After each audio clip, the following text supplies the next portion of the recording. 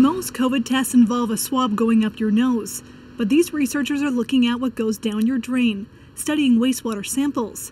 Science they'll soon be using to try and help the most vulnerable. It could catch an early signal, so it could be like a smoke detector signal that things are starting to come online, things or outbreaks are happening.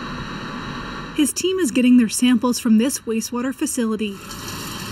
It's allowed them to monitor COVID-19 levels daily from over 910,000 people in Ottawa and detected an early outbreak days before it showed up through regular swab testing. We all go to the toilet, whether you have COVID or not, whether you're symptomatic or not.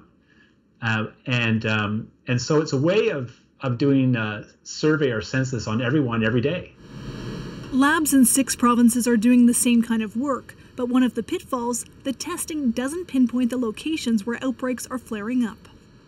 Now the University of Ottawa, along with several other universities, are getting government support to zero in on hotspots, starting with long-term care homes. 88% of people who have died from COVID so far have been residents of long-term care homes. So this would be an opportunity to try to limit that outcome. Public health officials say tapping into the sewers attached to long-term care homes like this could help catch outbreaks early, in between the mandatory testing every week or two. It could also help conserve testing resources.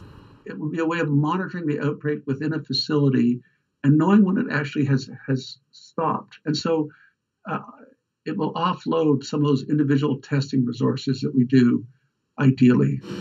Testing resources that are sorely needed during the second wave, with a vaccine still months away. Ashley Burke, CBC News, Ottawa.